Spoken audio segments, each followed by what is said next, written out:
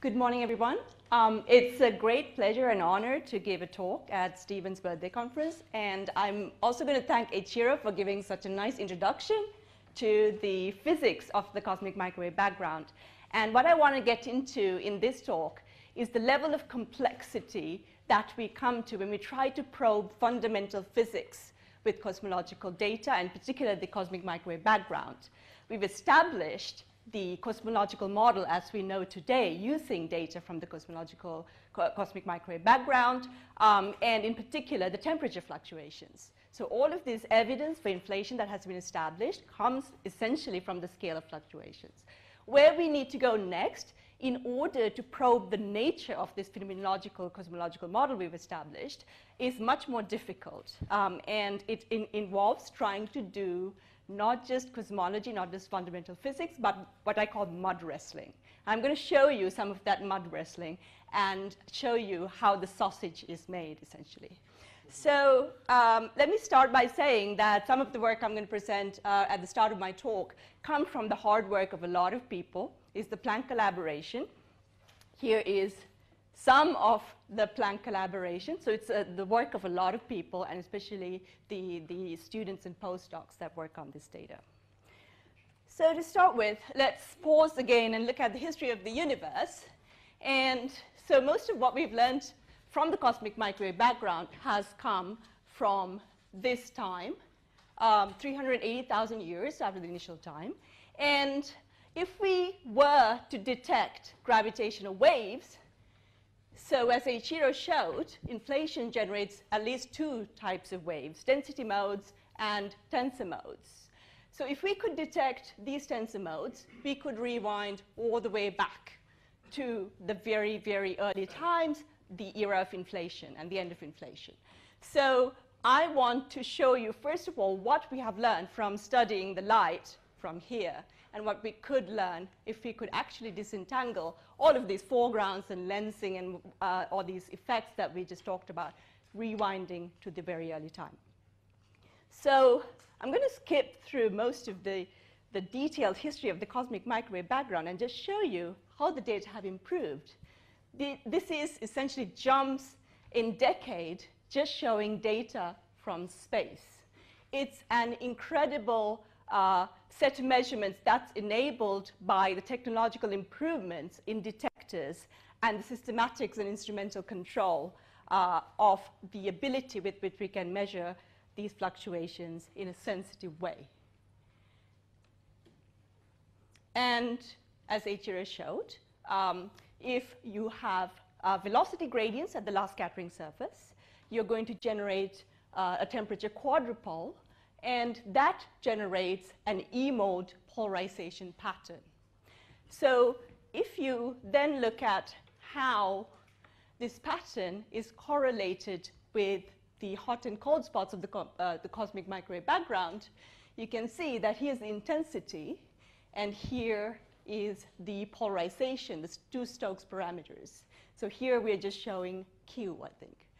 So if you have a cold spot, you are going to see a tangential pattern in polarization around it. And if you have a hot spot, you're going to see a radial pattern around it. So this is stacking the Planck data. This is a theory prediction, and that's the measurement. So it shows you this consistency between temperature and polarization in measuring the cross-correlation between these two modes. And in this kind of really impressionistic Van Gogh-like color scheme, what you see is the hot and cold temperature fluctuations. This map, I believe, has been filtered at quite a large scale, 5 degrees. And you might not see this from the back, but there's a texture on top of that map. And that shows the preferential direction of vibration. That's basically showing E mode only there. And if you filter the map at different scales, you're going to see that these fluctuations and these preferential directions of vibration are actually present at all of these scales. So this is at 20 arc minutes now. And as, again, Eiichiro showed, there's a way to compress these maps, these 50 million pixels really in the Planck data, exactly into the angular power spectrum. This is assuming that the initial random field is actually a Gaussian random field, but as Eiichiro showed, we know that that is true to a very, very high degree of confidence. So once you do that, you can compress the data into a sufficient statistic and produce an angular power spectrum of the cosmic microwave background. This is an interesting plot. I looked through my notes when I was a PhD student working on WMAP, and this is the first plot of the power spectrum that I could find. And so I call it the first light spectrum. It's the first time we started to fit cosmological models to the data. You can see this interesting discrepancy between the theoretical model and the data. That's because we still had fine-tuning to do in our likelihood. So this is a historical example of what the CMB data looked like at the start of the 2000s. This is what it looks like now. This is the Planck 2015 temperature power spectrum. And so the error bars actually contain both noise and cosmic variance. At large scales, you're dominated by cosmic variance. At small scales, you're dominated by noise. What you're seeing there is the fit to the standard lambda CDM model. And here is the temperature polarization cross correlation. And the red line is still the fit only to the temperature. It predicts this cross correlation extremely well. And this is the polarization E mode autocorrelation. And again, this is just a fit to the temperature. So there's a lot of consistency in the data, and it allows you to constrain cosmological models. What we're doing here is actually a radical data compression. There are quadrillions of measurements of the time stream which gets put into the form of maps. That's 50 million pixels. You compress that down to 2,500 multipoles, and all of that data is fitted by a cosmological model that just has 6 parameters. That's an amazing degree of simplicity to fit all of this data. But before we pat ourselves on our backs, I want to remind you that the cosmological model that we have has what I call 3 tooth fairies. Okay? So first of all, the standard model of particle physics, which we have tested extremely well in the laboratory, does not explain all of this data. We need dark matter, we need dark energy, and we need the initial conditions. And all of these things are phenomenological, and the initial conditions, we have a leading theory that we have tested to a great level of precision. But this is all new physics. And to measure the parameters of this phenomenological model, we do what's called the Bayesian data analysis. So this is not that we can actually directly extract these parts of the cosmological model from the data. We assume a model, and that assumption then falls through to the entire data analysis. And the details depend on the models that you assume, and therefore the priors that you put on the parameters of that model. So we can measure something about the constituents of the universe, the initial conditions of the universe, when the first stars formed, the amplitude of the initial fluctuations, and whether or not the universe has a spatially flat geometry. And when you do that, you get basically contours like this. And something that's really interesting here, I don't want to go into the details of what's on the axis, they don't really matter. The blue and red ellipses come from various combinations of the Planck data in combination with just temperature or also polarization. I want to draw your attention to the green ellipses. So that's just the Planck E-mode autocorrelation data. And that's as good as WMAP. When I first saw that, I was just amazed. But then I thought, that is a demonstration of how far we have come. So the data is now so good that we can start to do both cosmology and astrophysics with the other effects on the cosmic microwave background that's caused by the fact that CMB photons actually go through the large-scale structure of the universe. And in particular, they're slightly deflected by the effect of weak gravitational lensing. This is a very small effect. The deflections are about 2 arc minutes. But because we know exactly how the gravitational lensing effect affects the CMB, it changes its statistics in a specific way. You can extract that effect and invert it and make maps of the lensing potential integrated along each line of sight. In other words, you can get maps of the mass in the universe along every pixel on the sky. And when you do that, you can make a map like this. So this should be thought of essentially like the Kobe map of the first temperature fluctuation map of the cosmic microwave background. This is the start of a new field, really. So what you're seeing by eye here isn't necessarily that there's huge amounts of dark matter over here compared to here. What you're seeing by eye is noise. However, there's a strong signal in here, and the power spectrum of this lensing potential map essentially is detected now at 40 sigma. And just by using this new piece of information, which also comes from the cosmic microwave background, you can replace some of the other data that are more uncertain. For example, the estimate of when the first stars formed and how they reionize the universe. And you can use that to break parameter degeneracies that exist in both the standard model and extended cosmological models.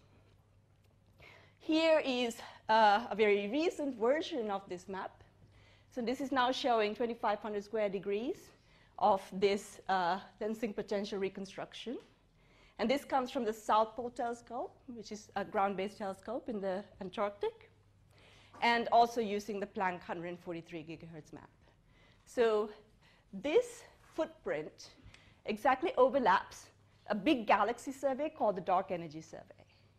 So what you can do here is that you're probing the growth of structure through its impact on the cosmic microwave background, but you have also direct measurements of structure in the universe in this galaxy survey. By cross-correlating these two things, you can actually get at the growth of structure and see whether these two data sets are consistent with what we understand about cosmology. And this brings me to a kind of growth area that's happening. And this is actually at the intersection of CMB and also large-scale structure surveys. And this is essentially probing the secondary CMB contributions, the integrated Sachs-Wolf effect, which is essentially the fact that, I think Eiichiro mentions this, CMB photons fall into potential wells and they climb out. And if the potential well changes its shape as that process is happening, the blue shift is not cancelled by the red shift, and you get the integrated Sachs-Wolf effect. You also get the thermal and kinetic Sanya-Seldovich effect, for example, when you have really, really hot gas and electrons in clusters. And as CMB photons pass through this gas, they acquire extra energy, and that distorts the shape of the power spectrum, and as a function of frequency. And also you can get the cosmic infrared background, which is essentially the fact that stars form, lots of stars form, they emit a lot of UV light, it gets absorbed by dust in galaxies, it gets re-emitted, and that also has an impact on the cosmic microwave background. So by measuring the frequency dependence of the microwave sky, you can extract all of these effects. And then you can cross-correlate them with late-time traces of the origin of structure. For example, galaxy surveys or cluster surveys, weak lensing mass maps, and velocity reconstructions.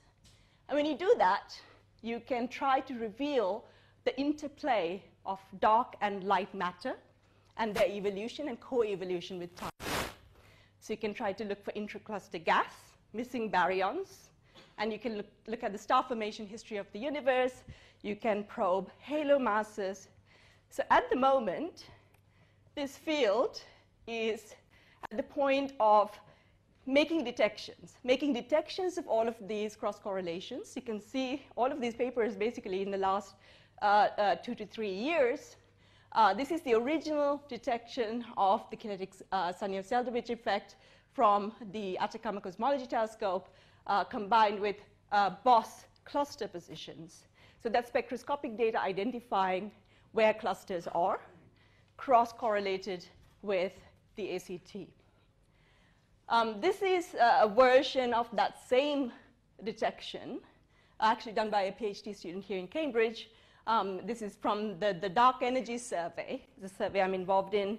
And this is from the first year of that survey with 5,000 clusters. And here, purely identified by photometry, not spectroscopy. So that's also possible now.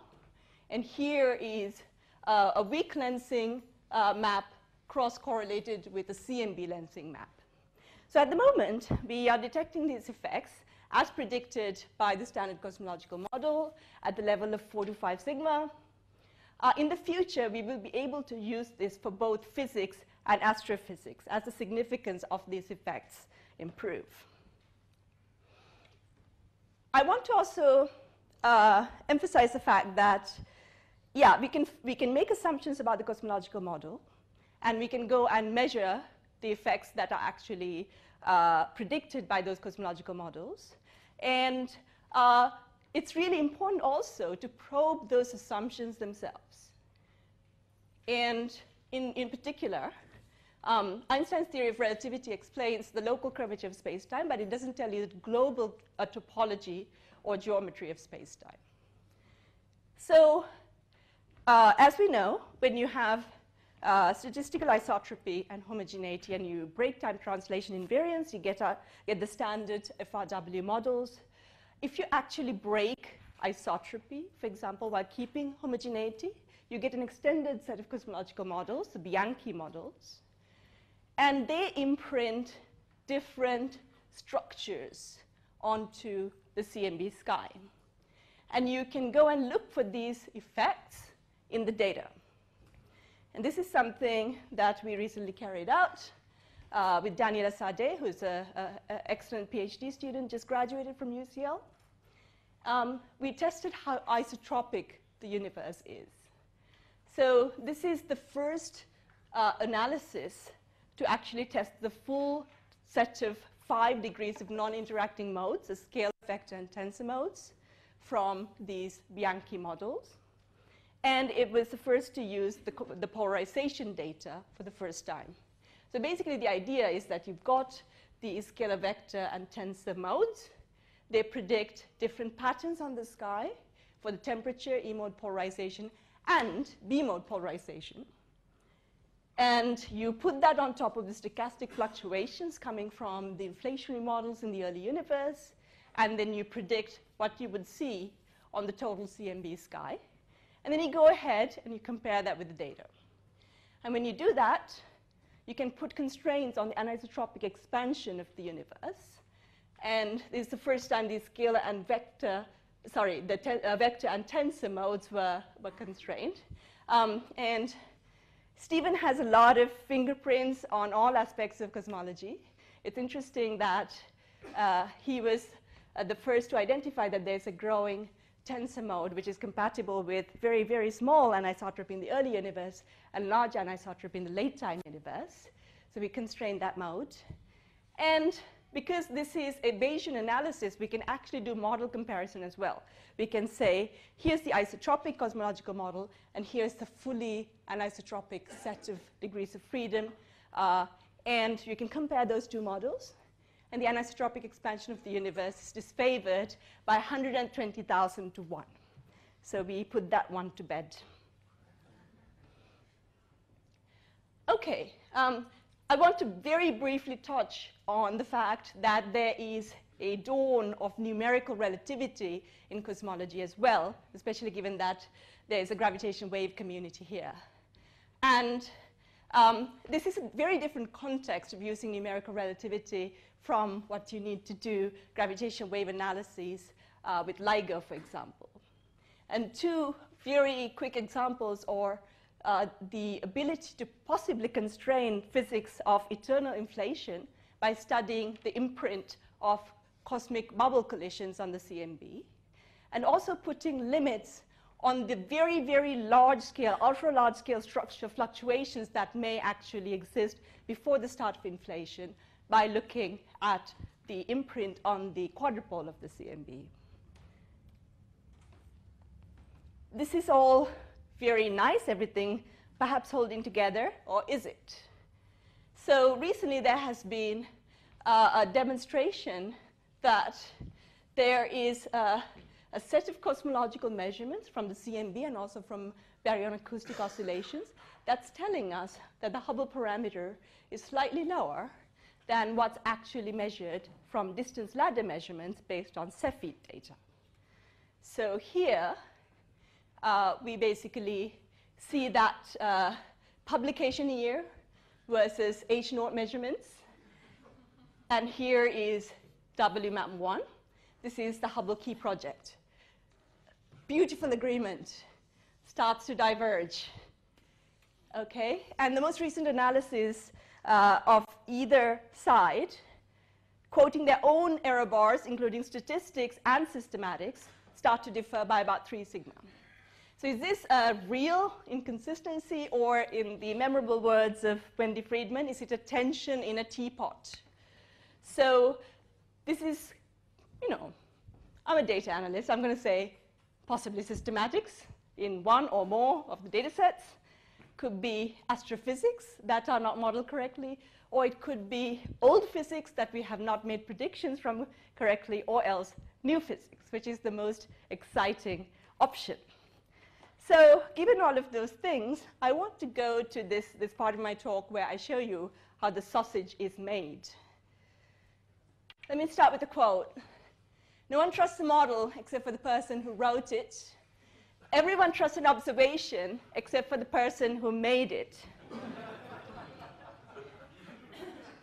Okay, we do not measure a beautiful map of the cosmic microwave background with only cosmic microwave background in it.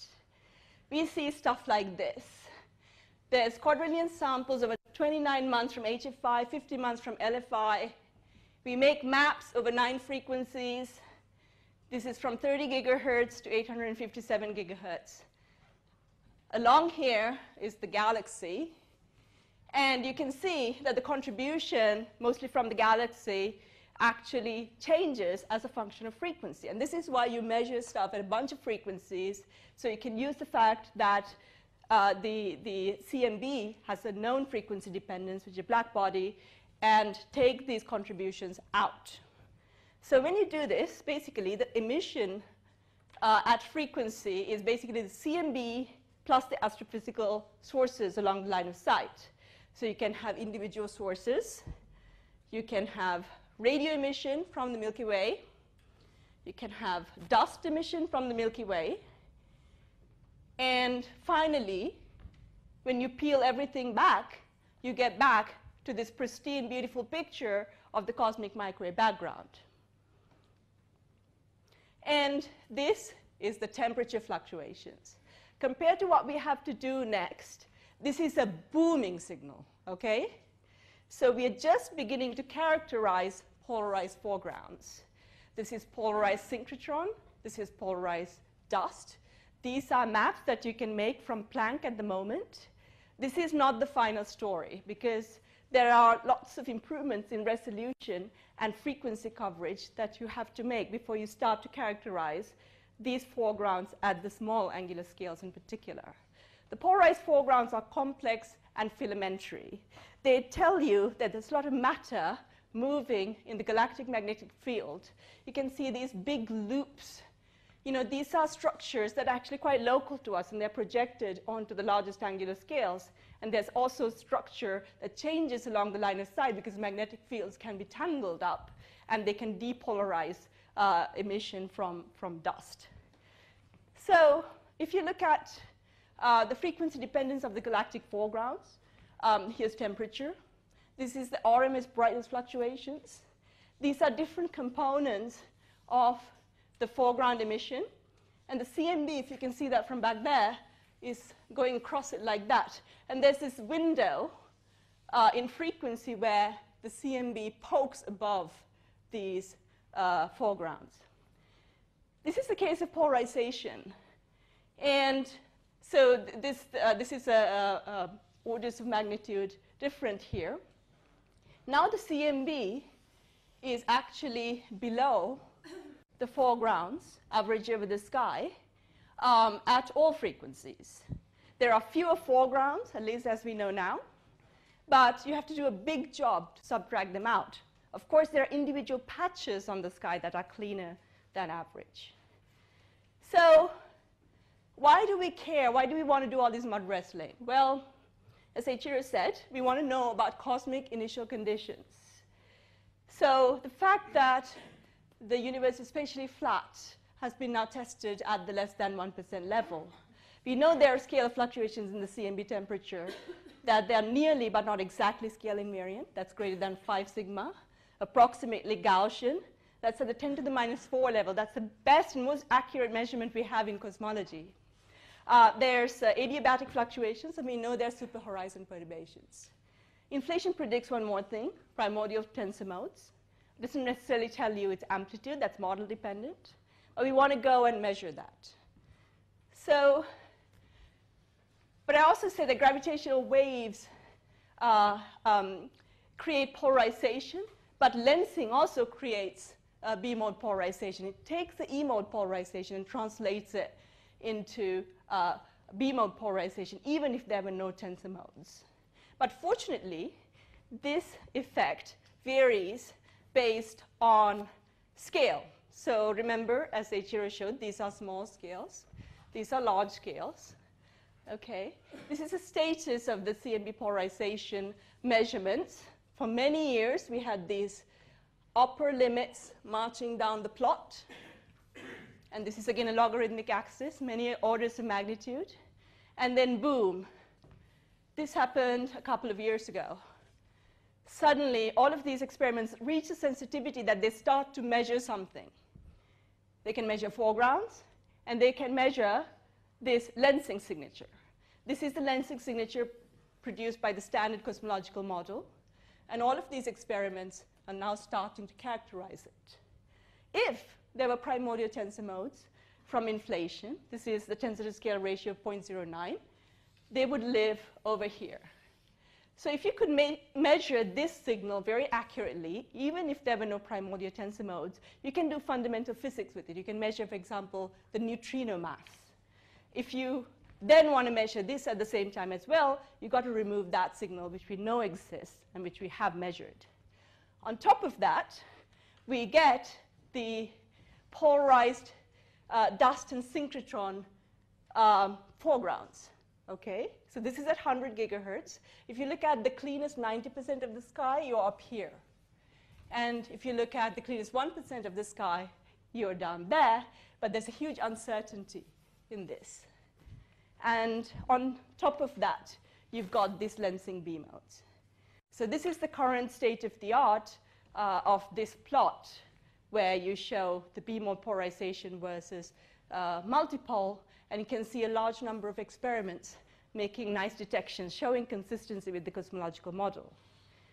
The challenge in going from what you measure to the noise you want to reach is immense.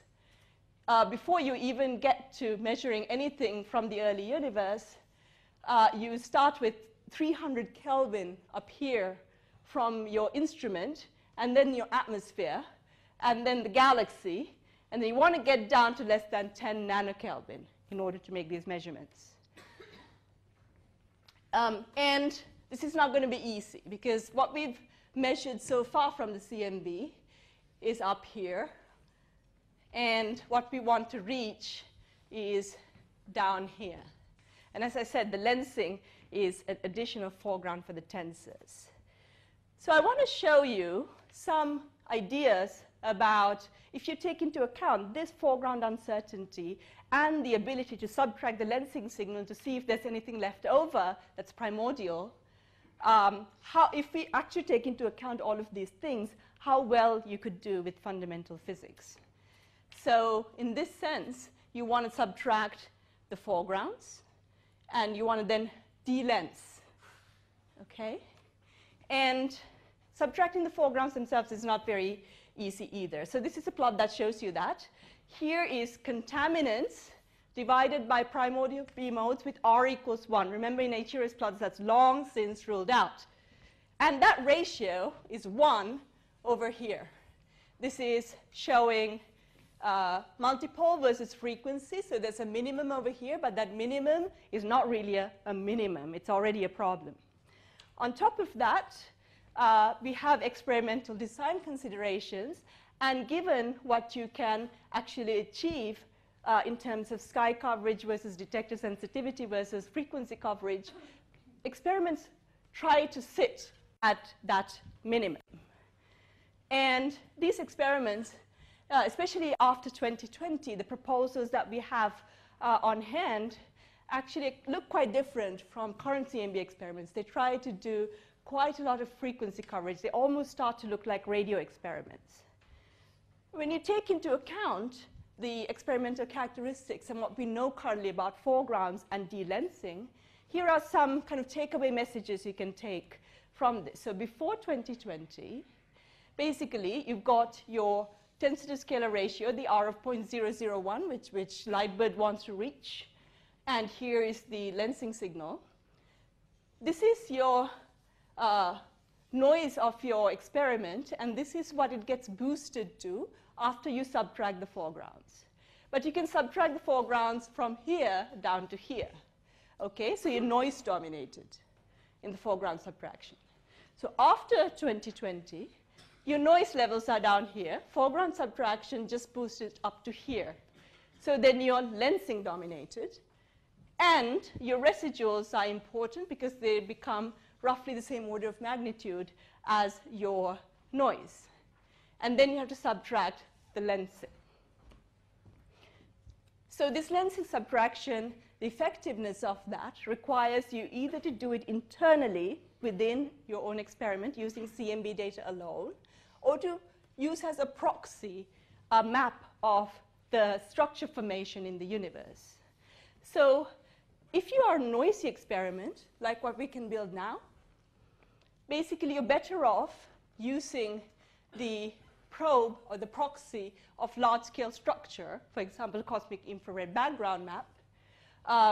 But if you've got low noise, as the post-2020s experiments would, then you can delens much better internally, just using your own data. Okay, so that's shown also in this plot that before 2020, you can delens down to here, and after 2020, you can delens down to there. So this is a current demonstration of how well you can do that, and actually showing that you can do it.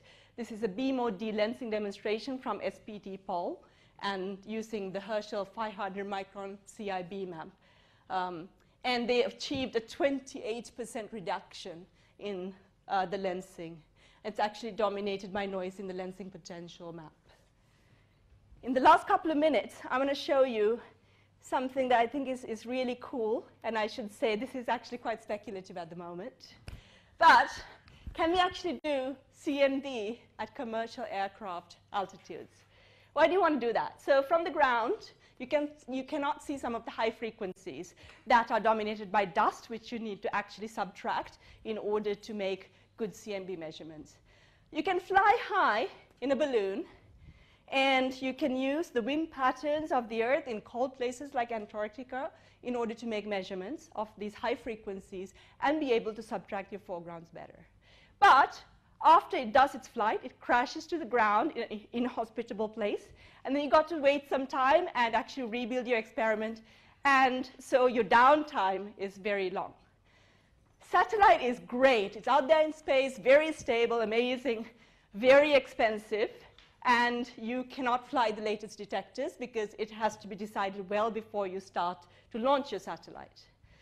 Somewhere in the middle could be what we call Airlander, which is a British company that's actually hybrid air vehicles. It's launched outside Bedford. And this is a 300-foot mega blimp.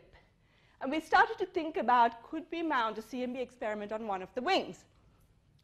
So this is going to achieve a 10-kilometer flight altitude and have 3-week flight times. Hopefully it doesn't crash to the ground, and therefore you are able to actually keep flying, and you can subscribe and pay for time on it. So as you get more money, you can keep flying. This is the idea. This is a very long time in the future, but it's cool to think about. And what could you achieve with this? So here is the tensor-to-scalar ratio error bar as a factor of 10 to the minus 3. If you are where the Atacama Cosmology telescope is, it's up here. And this is all limited by the foreground subtraction, by the way. And if you could fly a CMB experiment on the Airlander, you would get down to here, which gets you most of the way to actually doing long-duration ballooning or an SPB. And then, of course, you have the jump to space, which you can never beat, but that's very expensive and a long time away. So I think it's worth thinking about.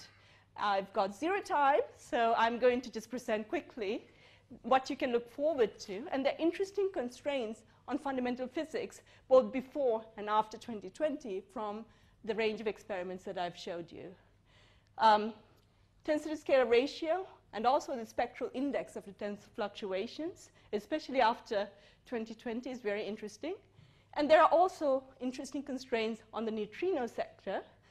We might be able to even start to probe the normal versus inverted hierarchies, and could definitely get close to measuring the neutrino mass with very high accuracy.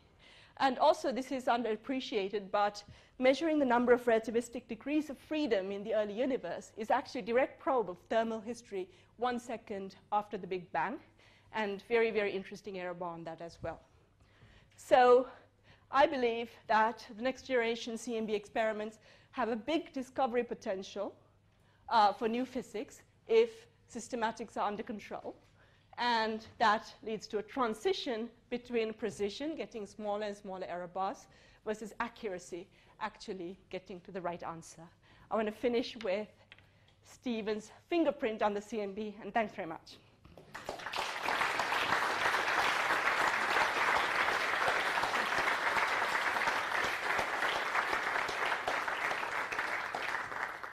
And if we can hold off our caffeine cravings for a few minutes, we have time for questions. I shouldn't have mentioned caffeine, Yes. shouldn't Could you expand a little bit more on the discrepancy between the measurements of age and what the prospects for the future? Mm-hmm. Yes. So if we go back to this slide, the prospects for the future, I think, can come from both sides.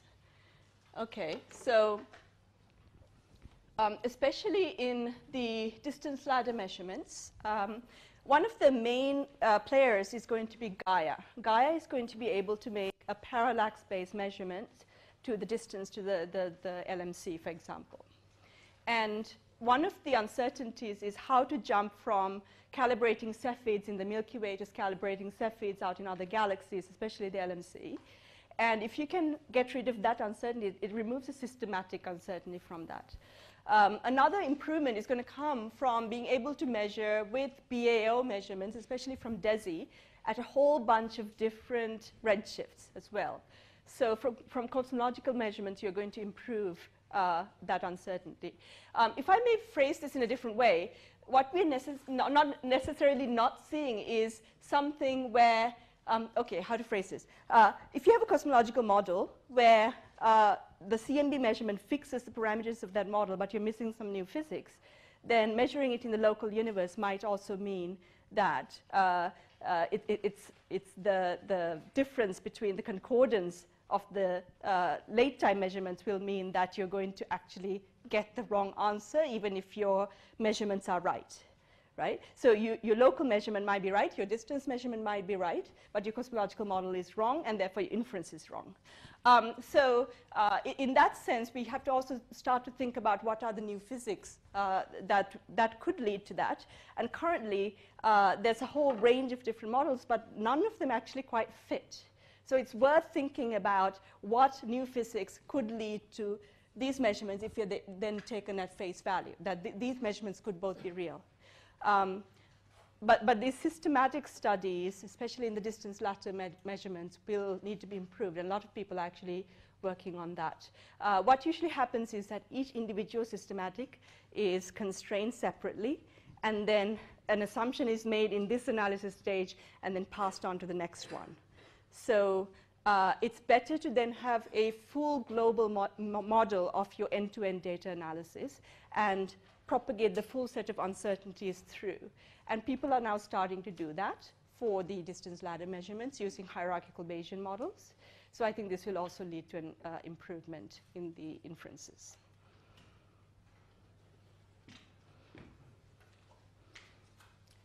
Coffee time. Any other questions? Did you have a question? Yes, we have one more.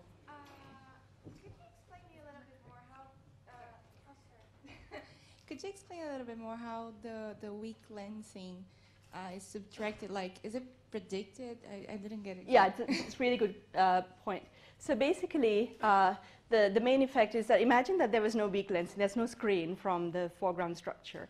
The spots would be in particular positions, but because of the screen, they're deflected, right? And you know exactly, given a certain amount of matter along the line of sight, how that deflection should work. It changes the statistics of the cosmic microwave background. It induces what's called a tri-spectrum into the statistics of the cosmic microwave background. By measuring that, you can actually invert it, and there's an optimal estimator to do that by Okamoto and Hu. And by actually using that estimator, when it's optimal, it's unbiased and minimum variance, then you can actually reconstruct a map of what you would see.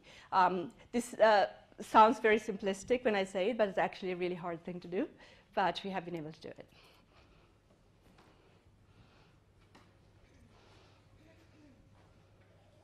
Well, if there are final questions. Is that method based on the assumption of perfect Gaussianity of the underlying spectrum? Which method? The one you just described? I believe it does, but because we can independently actually measure the different bispectrum shapes as well, without that assumption, it's a very, very good assumption. Yeah. I don't think it necessarily affects the... Okay, we can come to that. Okay. Well, let's thank Hiranya again.